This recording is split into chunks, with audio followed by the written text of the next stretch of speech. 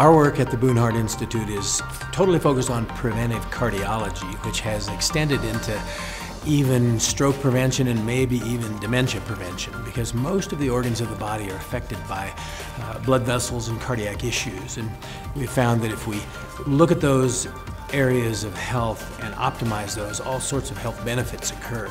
We started a nonprofit. It's called the Every Heart Foundation.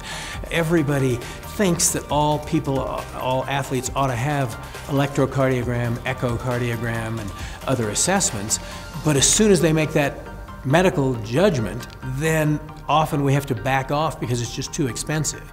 So with our nonprofit, we decided to test everyone for free. Looking at the heart, much like other muscles, could be helpful to make sure the heart is not too thick, too stiff, too stretched, as is a problem with your bicep or your tricep or your quadricep. The heart also functions better, even athletically, if it's not fighting against other forces, from blood pressure to maladaptation of valves or walls. I think it's very exciting to have Dr. Philippon invite me to lecture in this arena that's mostly focused on musculoskeletal issues, because certainly the athlete mostly is interested in bones and joints and performance and strength. This would be, though, in line with the conference's goal in injury prevention.